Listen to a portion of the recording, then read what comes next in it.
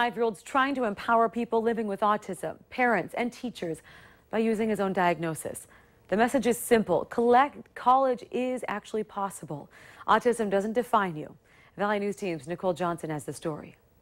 This is obviously the school picture. If I put my mind to something, can do something anybody else can do. This is Zach Zaborny. He's living and working in Fargo, but traveling the world, sharing his story. People have said, oh, well, maybe you shouldn't do this or maybe you shouldn't do that. And I have to go and say, well, no, I can do this. I'm going to do this just to show you I can do it. He was diagnosed with Asperger's when he was 8. Sometimes social difficulties can persist.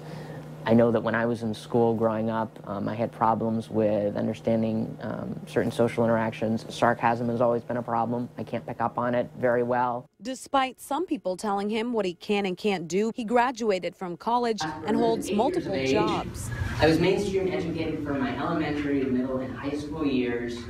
Through his success, he's speaking out, saying oftentimes no one tells those with autism that they do have options and they can succeed. My message is to throw all that out the window. Tell parents, tell people on the spectrum, tell everybody that no, college is possible. There are ways to be successful, and I'm out there to show people that and prove that, and I am proof that this success is real in that sense because I've gone through it and I've succeeded. He says the transition into adulthood isn't easy for anyone, especially those who are told they're at a disadvantage. Life on the spectrum doesn't define me. Being on the autism spectrum isn't who I am. It's just a part of me, and that I can, if I put my mind to something, can do something anybody else can do. Nicole Johnson, Valley News Live. Absolutely. Now, Zaborny is paying out of pocket for traveling and speaking at most of the conferences. He has a trip to Australia coming up. If you'd like to donate to his campaign or you want to learn about opportunities for people with autism,